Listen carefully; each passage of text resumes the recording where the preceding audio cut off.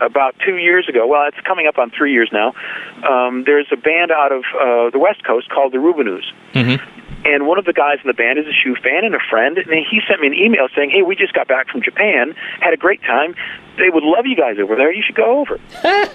And I said, "Oh, that would be cool. Who did you do it through?" And he hooked us up with this label over in Japan called Airmail Recordings, and they mainly focus on reissues and that kind of thing. So they reissued our CDs and brought us over for a tour. So we went over and spent a week in Japan and did some shows, got to see the country a bit, and Tokyo in particular. And it's a wonderful thing that and it was all set up through email. Mm-hmm. Again, just using the technology and going over there.